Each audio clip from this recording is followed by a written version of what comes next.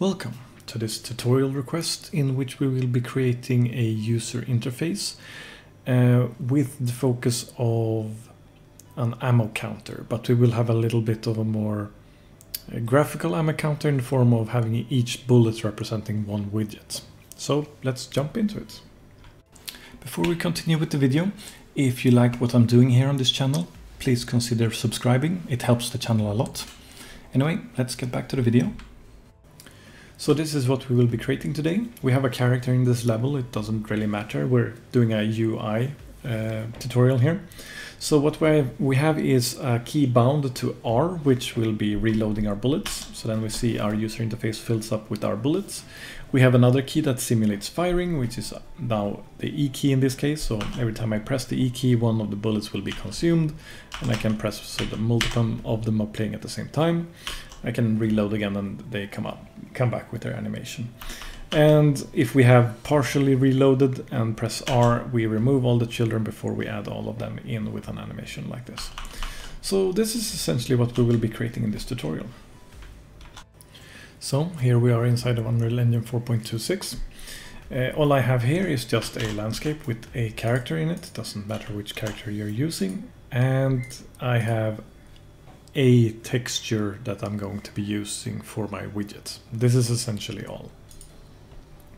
So let's start off by creating this interface. First off, we're going to focus a little bit around our character. Our character is going to be having a few different things happening. It's going to have a button which we will bind an event to, which will be our reload, and we will have another button that simulates shooting. So we can just start off by creating those. So keyboard E will be our shooting button, and keyboard R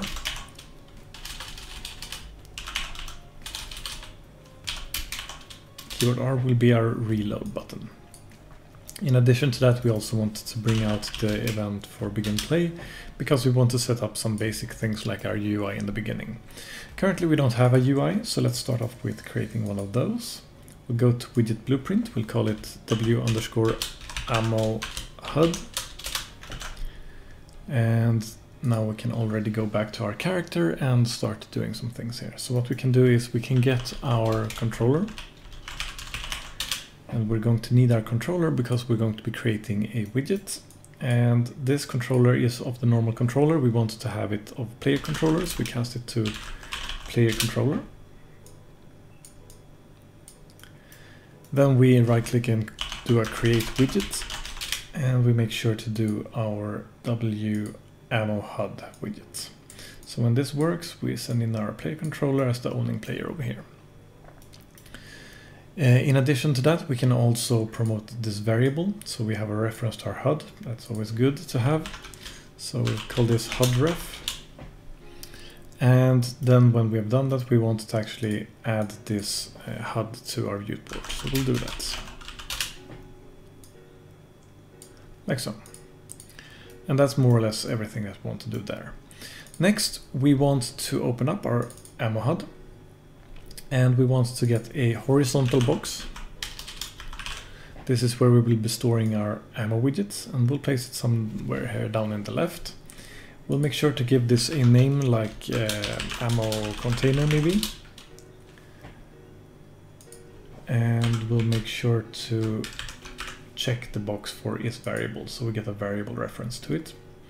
We can anchor this in the bottom left because that seems to be the area where we want to put it. We can click in size to content to make sure that it fills out whatever content it has inside of it. And that's pretty much all we need for now.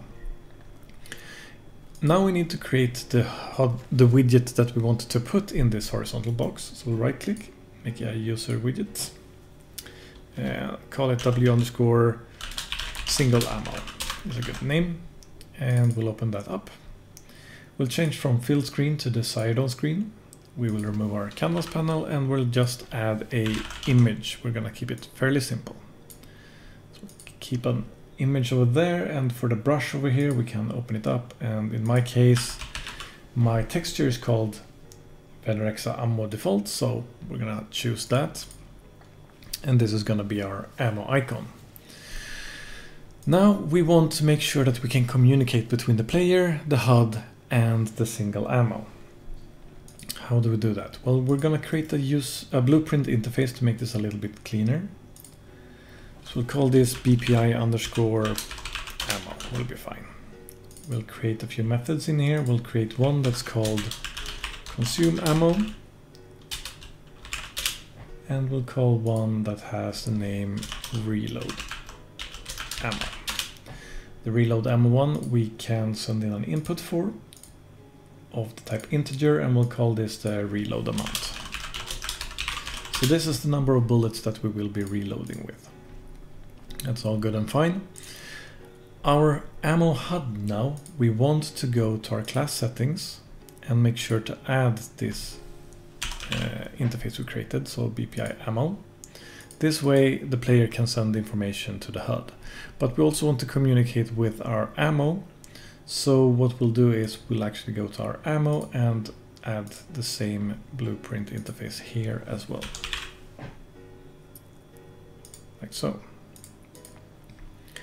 So now we go back to our player, and what do we want to do? Well, we want to get our HUD reference, because that's what we're sending our information to, and we want to say when we're pressing E, we want to consume ammo. So this is essentially us shooting once. And when we press R, we want to reload. So we get the one called reload ammo message, and we'll bring that one out. Now here we can define how many times or how many bullets we want to reload. We'll just put a value here now. This is up to you. This is something maybe you'll want to make a variable for. Actually, let's have some good habits and actually make a variable for it. So reload amount over here, we compile it so we can set a default value. The default value is set to 6 because I had typed in 6 before I made the variable. So you can have this as something that you change dynamically over the course of the game. So if you have 7, you just reload 7 and this will still work dynamically as it plays.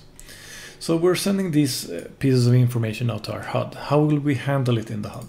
Well, let's go to the HUD, remove the pre-construct and the tick, and we'll make sure to go to, let's see here, we want to have our interfaces implemented here, so I'll implement both of them, like so. So if we start with the reload, what do we want to do there? Well, first off, we're getting a reload amount. We can set this to a variable. So this will be our reload amount, the number of bullets that we have. In addition to that, we also want to, when we reload, we want to clear out any other widgets that we might have in this point of time. So we'll just do a clear children on the ammo container that we created. Now that we have cleared out all the widgets inside of it, we can start adding the widgets. So let's make a loop here, a for loop, and we'll go from index 0 to the last index being the amount of bullets that we have put in, except -1 since we're working with an array, of course. So that's how many times we want to do this. In addition to this, we want to now have a player controller, because when we add widgets, we need to have a player controller. So on our construct here, we're gonna right click and type in get owning pawn. From that, we get the pawn that's controlling us. From that, we type in get controller, and we get the controller that's controlling the pawn. However, we need a player controller, so we're gonna cast this to a player controller. And if that succeeds, we're gonna promote it to a variable which we call player controller ref. Now that we have our player controller, we can make use of it over here. And we can type in create widget. The widget we want to create is of the single ammo type. And we want to use the reference to the player controller that we just created. After we have done this, we can now add this widget to our ammo container.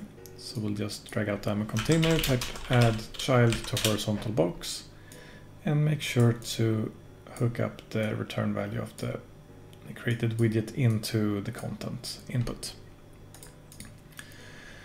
Now that we've done the reload, we now have some idea of how the consuming is going to work. What we're going to be using is our reload ammo that we have, and we're gonna subtract it with 1 because we are shooting 1 bullet. When we have shot 1 bullet, we want to make sure that we haven't gone below 0. So we make a check here if this is a value that is greater or equal to 0, and put up a branch by pressing B and left clicking. If it is greater than 0, greater or equal than 0, then we know we have a valid value here and we want to shoot that bullet. So what we do is we get our ammo container and we can get a child at, that means it wants to have an index, so we'll drag out the current bullet that we are on, and for this we're gonna say consume. Consume as a message, because we also implemented the interface on the single bullet level as well. So now it is going to get a message whenever we fire. And this is essentially all we need on the HUD. Let's go over to our single ammo. We need to remove the tick, we need to remove the pre-construct, and we want to implement our consume ammo that we just called on from the other place, from the HUD. Here we want to do something that consumes our ammo. However, we can make this a little bit fancy. We can go to our designer. We can go to the animation down here and make sure that you have timeline clicked. And let's click the plus animation here and call this consume ammo. Shoot ammo. Consume ammo was taken because we have chosen that name somewhere else. So shoot ammo will be fine. We'll add a track. We'll make sure that we take the image, which is the image that we have over here as our brush, so the icon we're using for our widget. And we want to make this disappear now. So something we could do is we could get, for example, transform. And here we have translation, rotation, and scale, and we could, for example, shrink this down. So what we could do is we can bring this to the timeline of, let's say we want it to disappear in half a second. We go to half a second and we say, actually let's start off here and make sure that we have the scale set here. So we click here for a new keyframe, then we go to time 0.5, we open up the scale and we say we want to have 0 on X, 0 on Y. And in case you I got keyframes here at once, but if you want to make sure that you have them, you can just click them here. And now we can drag on the timeline and you'll see what will happen. So this is what's going to happen. It's going to just disappear like this. Let's create another animation and we can call this reload animation. We should probably be consistent and call this shoot ammo animation. The reload animation, we can do something similar but different. We can add a track. We can choose the image again. We can use the track for transform. And we can do something like it's sliding into place. So let's find our translation. Let's say we want this to happen over 1 second. So we'll go to 1 second. We'll go to transform. We click a keyframe, so we have a keyframe for that. We can now go back to our start. And we can find the position where we want it to be before, in the beginning of the animation. So I know that this icon is 64 pixels large, so we can say 64 in X. We'll see that that ends up to the right. We want it to be bottom left and going up to the right, so we can instead change this to -64.